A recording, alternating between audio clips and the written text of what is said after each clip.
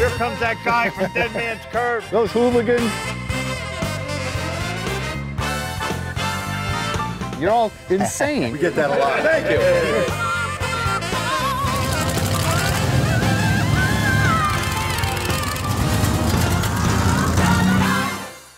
Hi, I'm Dennis Gage, and welcome to My Classic Car. Well, this week we're in Montville, New Jersey, at the world-famous Hot Rod Farm to visit the Dead Man's Curve Car Club. You ever see a car club with this kind of cars, though? No, it's pretty crazy. I've known these guys for quite a while, and they're one of the more interesting casts of characters I've ever met. Are you all out on the work release thing? The weekend? Probation. Pretty much, yeah. And they build some of the wildest cars I've ever seen. Gasser vets, it just doesn't seem to go together usually, but for you guys it does. Well, Corvette people hate you. Right off the bat. I believe that. So I thought, let's get the guys together and have them bring some of their cars over, and we'll just see what happens. I'm feeling this is kind of a normal time for you guys, so let's see what happens. Why the obsession with gassers in this group? It's just cool. It's just cool. You know, it's just cool. It's all about the look. Everything about cars and horsepower and motors and metalworking. And this is what we do. We all got our own garages at home, all set up and ready to go. You guys live this life, don't Oh, you? yeah. If you're going to build a gasser, you're hanging with the best. Yes. Yes, absolutely. Absolutely. But you got to be accepted. I was made, you know? It's like one of those things. You're all just totally nuts. Yeah, we like to be different. That about sums it up. Just about sums it up. So, start your engines. On with the show. Rich, this is really all your fault. Is that right? You could say that, You yes. could say here at the world famous Hot Rod Farm.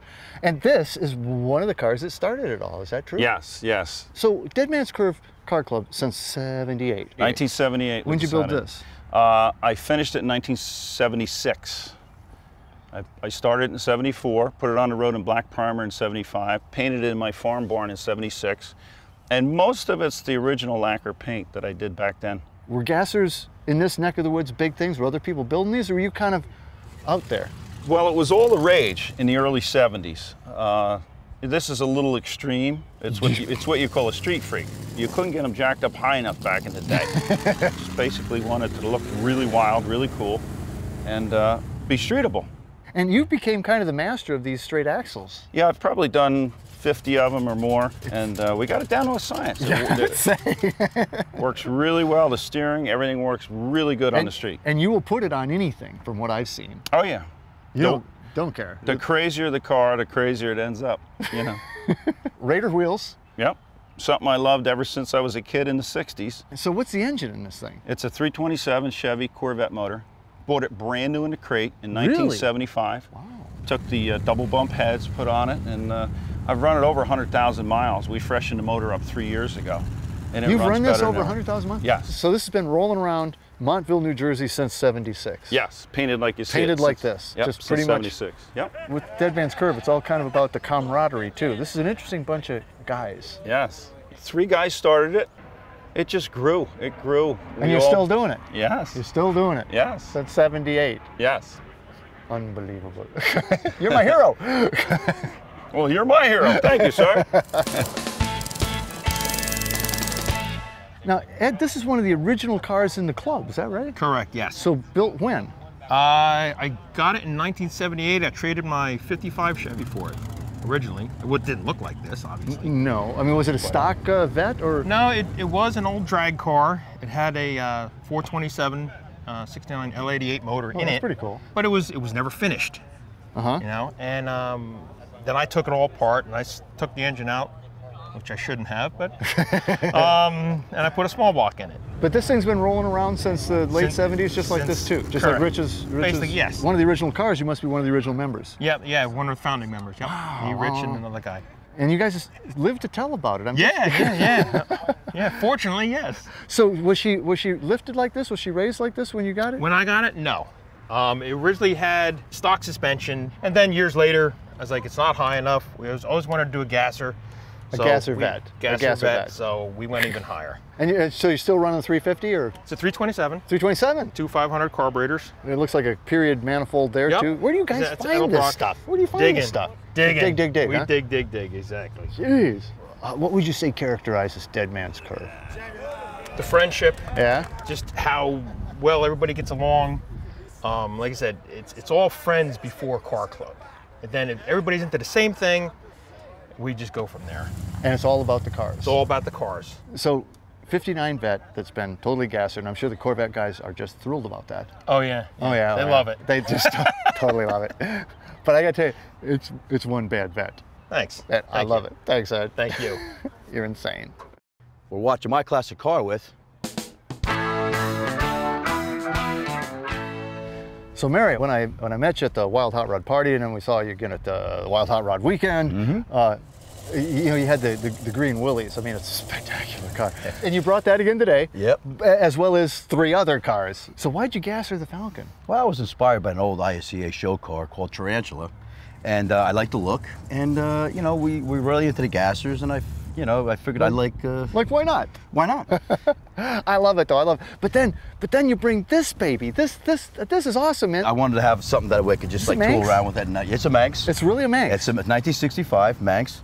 Yep, it's a good tool around, everyday fun car. Fun car and a true classic. But I tell you, absolutely, this is it. This is a showstopper. This thing is crazy. This is so 60s extreme, if you ask me. That's the whole idea. Dud tub. So what's the deal? What do we got? Well, it's a 1923 T touring car. It's a glass body. It's a Steve Archer body. He only made like 100 of them, so it's a very rare glass body. Like when? In 1969. 69. 69. Yep.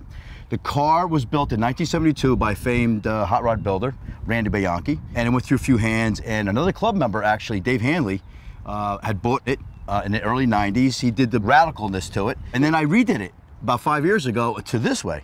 So what's this setup? That is a weigh-in 6-deuce carburetor setup on top of a blower, as you can see. I had made these pipes with 67.5 degree bend for the scoops. I wanted something higher to raise over the roof. Of course. To give it to the radical look. Of course. And I love how they're pinstriped inside too. Yeah, I had that all done. You're not a tall guy, thank God. No, thank God, you couldn't sit in here. Otherwise. Well, you could. You actually, it's actually comfortable once you're in here because it's actually a stretch. The seat was taken back. This was originally was a 4-seater tub car. The tub. The tub. The tub. Love it. Yes. Well, Jeff, this looks pretty healthy. What's your history with the club? Well, I'm actually the 4th member. Really? All right. There was Rich, Ed, and a friend of ours, Keith, that started the club back in 78. 78. Right. And I came around in 78 and a half, 79. And I was always into cars. And I met these guys hanging out at Burger King. And the rest, as they say, is history. That's right. Exactly right. So this is gorgeous. I mean, this is one shiny ride for this group. Thank of course, you. got some shiny rides in this group. What do you have? 32. Right. What's the engine? It's a small block Chevy with a wheel blower on it. It's pushing about 500 and something horsepower, I guess. Pretty good. Yeah, it's a little Rear healthy. wheels, what are the odds? Yeah. Imagine that's good. What are the odds? It even has slicks, I'd imagine. I can imagine. Most of the work was done right here at the Hot Rod Farm. Actually, the welding and everything. Is that really what you guys? I mean, do you really hang out here and just work on each other's cars? Well, to an extent, Rich does most of the welding here for us. He's the in-house welder. Yeah, and he helps us fabricate the stuff, and then we take it back to our own garage, most of us, and finish whatever we're gonna do. Put the motor in, you know. So you have a shop too that you work out of your own place? It's I guess it's a shop, 10-car garage, which is it's a shop. I'd call that a shop. Yeah. This is definitely a good bunch of guys to hang around with. They're great guys. We you know, if somebody needs some help or something, we're all there to chip in or whatever. Whether it's a build or crazy. I mean, there's the Wild Hot Rod party that happens here. I was here a few years ago. Yeah, That's a blast. Yeah, now you're doing the Wild Hot Rod weekend. Yeah, which is exploded. Oh my God! Yeah. Since you were there, we doubled the capacity. We just blew it. We blew right out of water last year. It's cool though. I mean, it's really cool. Yeah, it is. And thanks for coming out to the world famous Hot Rod Farm. Hey, how could I not? And a beautiful day in Joyce. Beautiful day.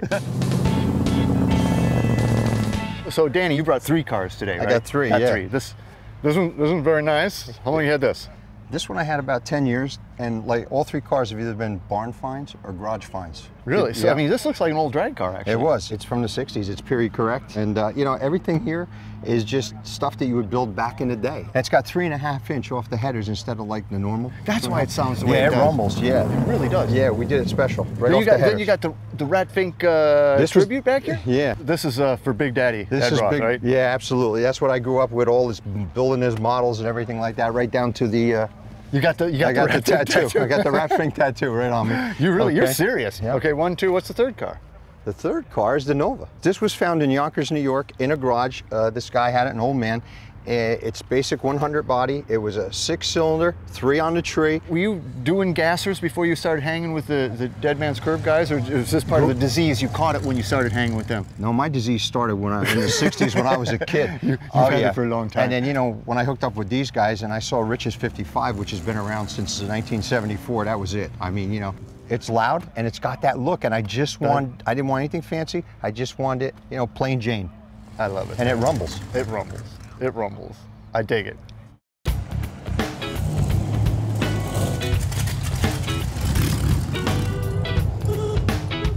Another cream puff here, Mike. Now most of these things are like hopped up, fire-breathing monsters. This is a bit of a different take on it. Yeah, this is, you know, how I see it is an old 50s, you know, hot rod, an old 4-banger in there. Yeah. And I wanted to leave it traditional. You know, everyone asked, when are you going to finish it? And I said, it's done. It's done. What do you mean finish? You know, there's other cars I'm working on that'll, you know, they'll be more like some of these other ones that are out here. But this is just a fun car to run around. I think I spend more time working on it than driving. Just earlier this week, head was off it. I had to go through it. It had got some water in it, seized up, so I had it all apart, honed it all out, back together, pistons back in it. What's the carb setup? Well, first of all, this is a 30. It's a 31, the car, but it's a 32 Model B, you know, 32 Roadster 4-banger, and it is. This is an old Zephyr manifold from the 50s, and these carburetors are Stromberg 81s. I mean, everyone runs the 97s like Rich has and so on, but with 97s, 2 of them are too large unless you've got some big cams. You just drowned it. You drown it, exactly. So they run real well on there. That is a Wiend high compression aluminum head on there. That was an NOS piece in the box when I bought it. Wow. It has a Nansen valve cover. It was just neat 50s speed equipment on it. Where do you guys find all this stuff? You know, it's eBay. It's a wonderful thing for the car hobby. It is. And you know, we go out to Carlisle and to Hershey swap meets and just dig through everything. And we spend days out there and just search for people's junk. And you find beautiful things out there once in a while. It's got character. Yeah. Like most of the people in this club. It's got character. And we all have unique things about each of us. And that's a nice way to put it. Yeah. No respect. None at all. Cool, man. 31. Excellent. Love it, man. Well, Rich, it's great to see you again. I mean, the first time I met you was actually at the world famous Hot Rod Farm for the Wild Hot Rod Party. And you had the green Pilot, which is just a magnificent car. Thank you, my 48. That's just, I love that car. This is a Ford Cortina, right? Ford Cortina, what they call a Mark I Cortina. It was my first car. I was still in high school, and I started hot rodding way back in the early 70s. And was hot rodding that big in 73 back in England? It was. Oh, yeah, right, it really really kicked in. Well, this is a wild car. But you came rolling in this blue bomb over here. I love this. Let's check this baby out. You know, there's a lot to look at here. There really is. And you know, not the least of which, of course, the engine. But I think what caught my eye when you came in was the roof on this car. This is a 34. This is 34. But it's a solid steel roof. Yeah, this is factory built. Most of them came with a canvas insert. Right. Because Henry couldn't produce them with one-piece steel. But I found this in Argentina, just the body, and shipped it back, and purely because I wanted it with a one-piece steel roof. Because the compound is correct. Looks awesome. Yeah, it is. And they did 32s as well. We really can't find out why Henry had them done, but he did. And all for export, and all to South America, South Africa. South Africa, South America. Of course, you slapped in 331 331?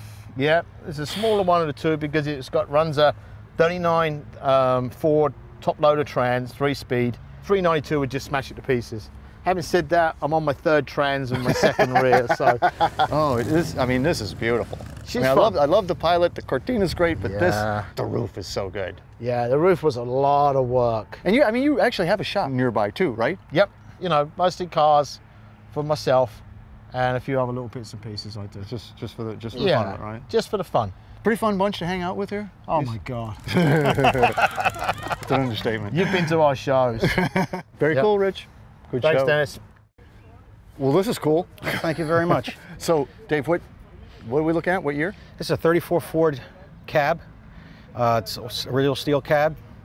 Bought it as a kind of an abandoned project. Came out of Tennessee from Jason Graham Hot Rods. Jason Graham was working this? Yeah, it's a completely custom-built chassis, drop beam. It's a 396, 350 horsepower stock, and then I did it over. Wow. Pipes are handmade. So I mean, you do that kind of with the guys here? Or you... Yeah, I build all my own stuff and So I drive it all. You Yeah, got a shop and stuff? Yeah, it's all built in my house over in North Jersey. You're the man. Thanks. And you just do this for this. You're just doing this for yourself. This is just for fun. I'm in the asphalt business, so I get paid 3 or 4 months vacation every year. So Called winter? Yes. So I sit in the garage and I build hot rods. You have to come see my new one, what's going on, but that's another story. So 396, you don't see that used a lot in these. I love I put big blocks in everything. Yeah. Big blocks. It's a full manual Freddie Brown Turbo 400. You have to shift it, there's no drive. By the way, these tires are ridiculous. Yeah, I couldn't find any bigger ones, so. And they still don't hook it. It's basically just all business. It's Dana 60, 410 posi. It's a 4-link. Oh, what a cool look. And it works. I run like blazing the tires down the track, like low 8s in the 8th mile. Absolutely loose all over the place. It's something I drive when I can. It's fun, you know, but it is driven, you know. Now, have you got these baffled at all? Or? Right now, there's a muffler in each one, yeah. Okay. When I run it, I take them out. When they're open, the way the cab is set up, you have to wear earplugs or a helmet. It's deafening. I believe it. And is that an old? That's an old wind. Yeah, it's all old stuff. I build all my stuff out of junk. Where'd you find the stuff? I collect forever. I've been collecting. I got so much stuff. I could build 4 more cars out of my basement. My gosh. So you've known these guys for a long time? Yeah, too long. Too long. Yeah, too long. We have a lot of fun, you know. This is kind of my beater. You know, it's got attitude and it can be driven. And it's got attitude, that's for sure. Of course, that's most of the clubs. Clubs got attitude. Yeah. I love it. Thank you very much. Cool. So, Jube, you've been with the club quite a while. Yes, 1983. So, not long after its creation, in yes, 78. 78. And you've been hanging with this bunch of derelicts ever since? Since then. Wow. Yeah, still am. So this is yours? Yes. It's a 1927-26 steel body, Model A frame, 1953 317 Lincoln. Really? Yep. A 317 Lincoln. 317 Lincoln. Well, I saw the Lincoln valve covers. I figured that was just you're joking. It's real. It's real. You know, this has got some interesting stuff on it. This is sort of a sleeper. You look at this. Oh, yeah, kind of it's nice all kind of rad pickup. Vintage. Yep. I like the Schlitz. My Schlitz shifter. Yeah, I've had that for a collection of years. Lincoln horn button. Lincoln, early 50s. I like 51, that. 52. How does it drive? Does it drive very well? I have no issues. It's very reliable, I have to say. I have driven it quite far. You've had it to all the Dead Man's Curve events, I'm sure. Even before I even started building it. I first brought it out in a pile of parts, so we brought it out first year. This will be a car someday. That's exactly what happened, yep. Thanks, Jim. You're welcome. Very cool, man. So, Andy, I met you years ago at a show, and you had that insane 61 Pioneer wagon, and I was like, what is that thing? Then you built this even more insane Bubble Top Fury. I was like, what is that? And that's when I realized I really had to get to know this club better, because you guys are totally crazy. So you brought those 2 and 3 more today, like this Vette. This is a 60. Out of all the cars that I have, my wife and I enjoy this one the best. We go out in it all the time. We put a lot of miles on this every year, and it moves. And got that crazy little 61 Rambler over there, which I'm sure you're going to do something with, because it's pretty I don't stock. know. And that's a time warp. You might just leave it, huh? That's a time warp there. But what you brought is your real fine 509. Model A. This really sounded healthy. And you got a 409 crossed out 509. I saw it come in, and the first thing I said, oh, it's a 348, you know, because of valve covers and everything. Right. But, oh no, it's 409. Oh, no, it's not a 409, it's a 509. And then some. So what's the engine? It's aluminum block. Which started as a 409 and was bored out, or what? Yes, it started as a 409, it was bored out. The intake manifold is a one of a kind. I've never seen another one like it. There was a company called Custom UFab back in the 60s, and it was sold as a kit, and you had to put everything together. I love the mirror firewall. Yeah, oh, yeah, man, stainless firewall. It's so cool that you guys are a crazy bunch of guys anyway, but to bring everybody together, you know, 40 cars, it's not even all of them, but I mean, there are car shows that don't have this many cars. This is just the cars that you guys have. And you all have, you know, pretty much you all have shops, you all working stuff all the time. Yeah, some of the shops are pretty cool. Yeah, some of the cars are pretty cool. Andy, you got to take me for a ride. All right. You sure? Real fine. You sure? Yeah, well, no, let me think about that. You know, hanging with the Dead Man's Crew, guys, is an absolute blast. I'm always thrilled to come away in one piece. Check out their shows. Joycey.